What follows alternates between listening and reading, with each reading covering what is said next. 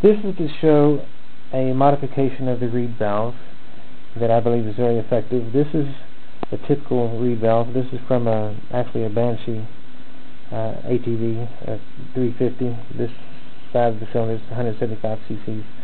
This partition right here is for a 2-pedal reed, and my theory is that that partition is an obstruction.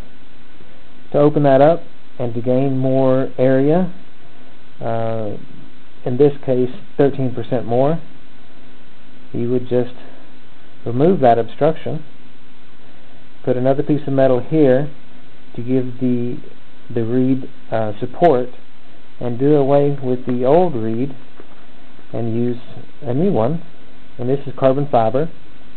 It's curved so that it also has tension to seat really well.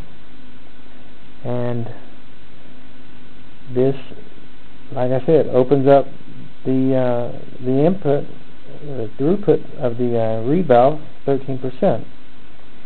On a KTM 250, the reed valve, it opened it up 20%. So this is what I'm doing, and if you're interested in having it done on your reed valve, just go to my website, geocities.com, A57NGEL MH reed valve.html. Okay?